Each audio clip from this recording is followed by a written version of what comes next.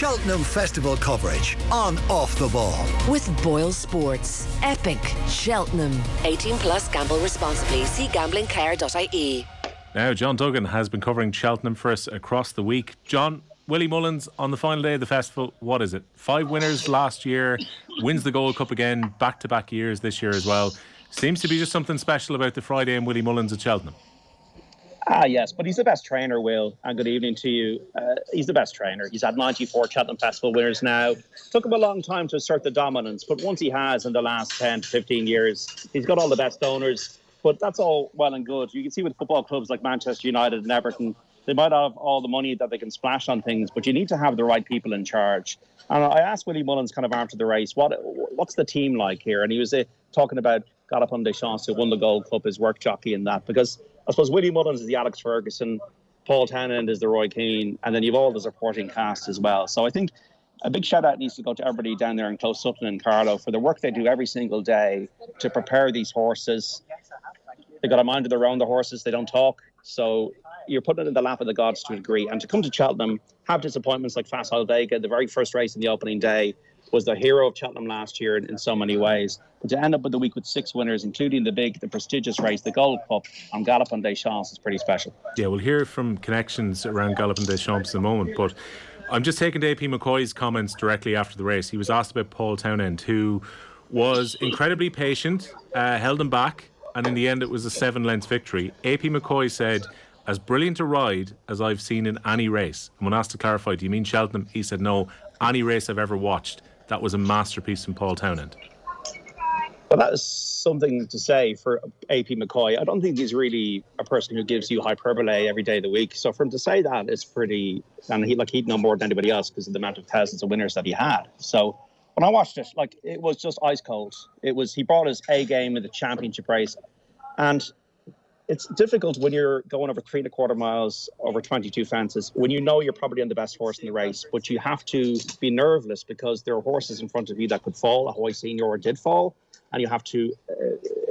there's a couple of things. You have to avoid the traffic, but you also have to be on the inside because it had rained so much in recent days, Will, that the best ground, the fresh ground, was on the inside of the track. And that's generally where Paul Townend was. So you have to have confidence and belief in yourself that you're on the best horse and not to panic in that regard. It would have helped him, Will, that he's won the Gold Cup twice before in album photos, so he knows the drill in terms of what you need to do in terms of finishing. And he then produced Galopin Deschamps, who made a mistake 3 out, just perfectly to line up alongside Brave Man's Game over the last 2 fences, and then the horse then just put it to bed over the last fence. He's a brilliant jumper. He's a more relaxed horse this year. He travels so well. And then he stayed up the hill. There was a little bit of a question mark because he has been an exuberant racer in the past. Will he stay the extra quarter mile? But the ground did dry out a little bit today. The rain that was forecast did not come. And Galopin Deschamps was quite an easy winner, but Paul Townend made it look easy. Yeah, when they talk about the hill, just tell us about that for maybe the uninitiated here, because it's always the argument around the Gold Cup. Will a horse stay? Will a horse make it up the hill and finish strongly? Today we Galopin Deschamps, meted at a position where it looks like he was edging towards a win, but there was a very, very strong finish. What is the challenge of the hill? Well, the first thing about it is it looks, it's a bit like the Masters at Augusta. The Masters is Augusta National is a much more hilly course than you see on TV. The Cheltenham Hill is much more steep than you see on TV. And they've got 2 courses here, an old course and a new course. The new course is on the inside. It's a more galloping track. It's got a longer run-in. So you're talking about a longer run-in from the final fence. And if you want to be running up that hill every day, you're going to get fit because it is punishing, and especially in that ground, it is just like a steep incline. So therefore, some horses just after the end of 3 miles don't want that. That's why the tactics and the best jockeys like the Rubies and the AP McCoys know that they've got a clock in their head in the race, that they have to conserve energy, because if the horse gets too buzzed up and too keen, he will not have energy at the end of the race. And that would be the worry about the likes of Galopin Deschamps last year, that he fell at the last, and that this year he was a bit more relaxed individual. And that's all down to the work they do at home. And that then enables him to get up the hill without any issue. As John mentioned, Willie Mullins at this stage on to 94 Cheltenham Festival winners. He's closing in on the 100 slowly but surely. Let's hear from Willie Mullins, who spoke to John after the race. Willie Mullins, it's our national holiday, it's St. Patrick's Day. Yes. What a special feeling. Well, we got a special feeling over here anyhow, and when Paul produced Galopin Des Champs as our second last. That was some feeling the whole way up the straight, past the winning post, the shouts, the roars, the relief that he'd stayed the 3 1/4 mile, because a lot of people doubted him, and we didn't know, we'd never run him over that trip, but we hoped, and we thought he would, but we hoped. So anyhow, huge relief. It was an ice-cold ride by Paul, a brilliant ride. Paul is fantastic under pressure, and that was a pressure ride. Riding the favourite for the Gold Cup, I asked him to drop him in behind, so you have to try and miss all the debris, falling horses, whatever happens, horses making mistakes. He did, he just sat. Then the horse made a bad mistake in the third last. He didn't get ruffled, he didn't kick him to, move on up. He just let the horse get his second wind back and pulled him together and waited until he had his sights set on the second last fence before he pulled him out to get a clear run on the last 2, and he just timed his run beautifully over the last. And that's what makes Paul what he is. He's just cool as a cucumber. You're the manager, he's the player, but you've also got a great team back in Carlow.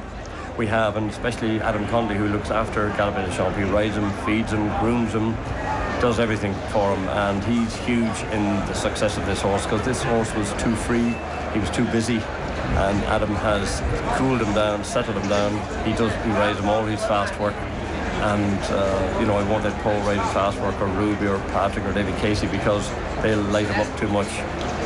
Adam just sits on him, keeps him cool, keeps the revs down all the time. So when it comes to the racetrack, then Paul just has to put the finishing touches. This is a very special race. Your father won it with Dawn Run back in 1986. This is the blue ribbon. This is the one we all want. It is, and it's great too that coming from Ireland we're able to come over here and do something like this. It's great for all our owners, Greg and Audrey Turley, and it's fantastic for them to. They're not in. Well, Greg is not in horses too long, but to have, that's his second Cheltenham winning, I think, here, and it's fantastic to have people like that, to train horses for people like that. 3 years ago was a worrying time for everybody. It was COVID when Album Photo won the second, so you'll be able to celebrate this properly. We will. We'll celebrate it in Dublin tomorrow with a double victory, I hope, when Ireland take on England. And just to finish, a golden age for Irish racing, 6 winners for yourself this week. You can never take that for granted. Never. We're very, very pleased what has happened. We brought a huge team over. We had lots of disappointments, but coming over here, there's no easy match over here. They're all, pressure ones, and pressure for horse rider, owners, everyone. Every inch of ground is fought for over here. And we've had a fantastic week. Willie Mullins, Cheltenham Gold Cup winning trainer on St Patrick's Day. Many congratulations, and thanks for speaking to Off the Ball. Thank you very much. Cheers. John, just before we hear from Paul Townend, there is a real feeling from Willie Mullins. He doesn't get too high about the big winners, he doesn't get too low about the disappointments. He's first to point out that they brought a big team. There were some that were put in there, didn't quite fire for him. He's won some big races, including the blue ribbon of the entire week. But Willie Mullins just looks at that as, we take our winners, we take our losers, and we move on. Yes, when he trained Album Photo to win the first Gold Cup in 2019, I remember that day I'm going to disappear to London for a few days. And then they went down to, is it Lachlan Bridge or Leyland Bridge? You'll be able to... Lachlan Bridge, yeah. Yeah, that's where Album Photo was. So, Florida Pearl was a brilliant horse back in the late 90s. He was the superstar, and he never won a Cheltenham Gold Cup. He was second in 2000. Now, maybe, once again, the competition from the English back then was better. But Florida Pearl, not to win a Gold Cup, a brilliant, brilliant animal. And that's the way it goes. And then you have a horse like Album Photo, you wouldn't think is the most, you're not thinking of Album Photo, who won 2 Gold Cups in maybe the same breath as Best Mate or Photo Star. But Album Photo just won just as many Gold Cups as Photo Star. So I think in 10 to 15 years' time, there'll be a reflection on how brilliant Willie Mullins has been. He's 66 years of age, and I don't mean to just throw that, but he looks like he could go at this for another 20 years. He's fitting well, and he just has this ability to be able to prime these horses to go and deliver. And I remember watching, as a TG Car series they've been doing the last few weeks, when Willie trained Hedge Hunter in 2005 to win the Entry Grand National. There was a huge amount of emotion, but people have different ways of celebrating, and I suppose when you're at the very, very top of your game, there's only one way to go, and maybe there's a degree of, okay, we just have to keep going here. Yeah, and that brings its own pressure, as Willie Mullins mentioned about Paul Townend going out as the jockey on the best horse in the race today. Paul Townend was also speaking to John after the Gold Cup. Paul Townend, It's St Patrick's Day, you're a proud Cork man, and this is something special. Will in the Gold Cup.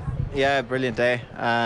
Brilliant performance from the horse. Willie had him here in tip-top shape, and we got the rub of the green, I suppose, with fallers and things like that, but a huge performance from the horse. He gallops, he jumps, he stays, he's got everything you want.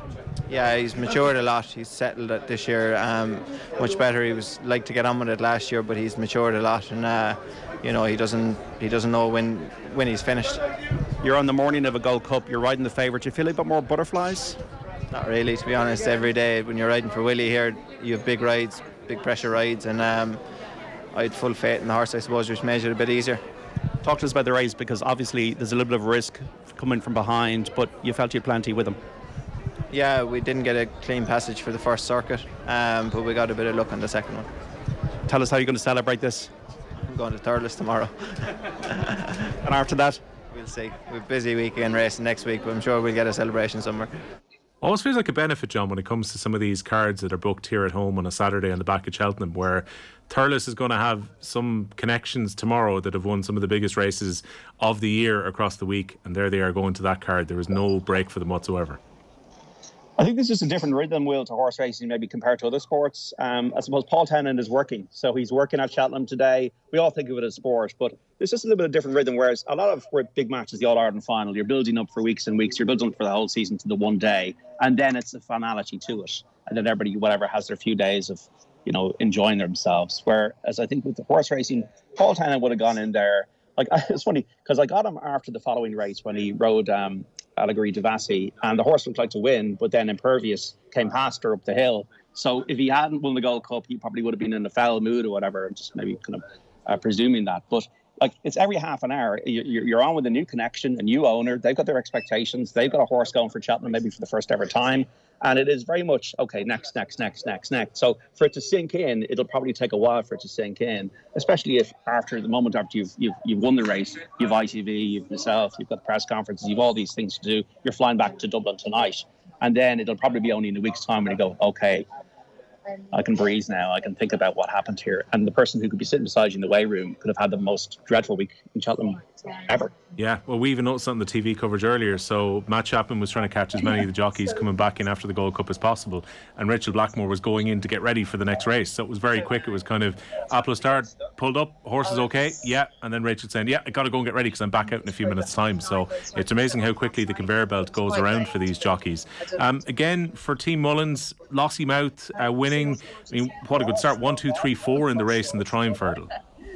Yes, and this horse was unlucky at Epperson last time, and they always felt that this was the best juvenile hurdle horse they had. And you always got to look at who the jockey is. And Paul Townend is a disabled jockey, so the fact that he's deciding to choose Lossiemouth over Blood Destiny or Gata Marceau is a tip in itself. Lossiemouth actually was quite free and buzzy, even going to the third last, like tanking, but still had the speed to finish well clear of Gata Marceau, 2 1/4 lengths. Zenta was third. That was the Triumph Hurdle. And actually, the home team had more winners today. They had 4 to 3. We had 18 to 10 over the week, which is exactly the same, Will, as last year. Yeah, and one of the home winners, it hadn't been the greatest week for Paul Nicholls, but still a couple of winners on the board. And 18 to 1 shot coming home, Stay Away Faye in the Albert Bartle Novices Hurdle. Yes, that was Harry Cobden riding that. A lot of horses from Ireland that were well kind of touted in the build-up, like 3 Card Bragg and Corbett's Cross. This was a bizarre finish because Corbett's Cross was coming there with a chance to win on the inside under Mark Walsh, and the horse just ran out through the white guard of the hurdle, jinking Mark Walsh at the side door. So, in contention. So it was like a kind of very nervy moment for Mark Walsh. He's okay, thankfully, but the horse just almost like saw something in the crowd and then just completely jinked, and the jockey was out the side door. So that's the madness of racing, that anything can happen, and it's a very dangerous sport. And it was Stay Away Faye that won, as you say, from a 150 to 1 outsider trained by Noel Meade in Meath, Affordable Fury, who was second, Paul Nolan's, Sandra Clegane in third. That is a difficult race to find a winner of. This is like a tough 3-mile hurdle. Yeah, good news as well with Mark Walsh, because it was a heavy enough fall that he took during it too. Good to hear that he's okay. I mean, before you leave Presby Park, what are the abiding memories from this week that are going to stick with you? Is it, again, a fantastic week for Rachel Blackmore and for Henry de Bromhead? Is it an Ergamines run? What jumps out for you? I think there are 3 things, and I'll probably do them in descending order. Will, the first thing is the number 3 would be the Irish domination, 18-10 again, same as last year. we're in a very much a golden age of Irish trained horses at Cheltenham.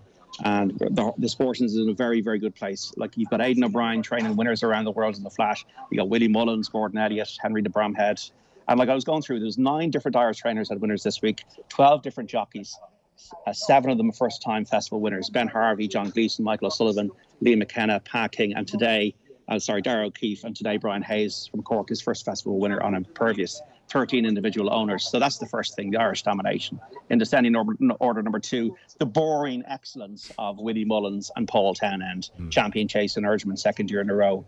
3rd Gold Cup with Galopin des Champs, the favourite, delivering consistently, turning up, winning, a game. Next, what's next? And you can't take that for granted. And we really just had to laud Willie Mullins and Aidan O'Brien for the job they do for Irish racing, just putting us on the map in different countries.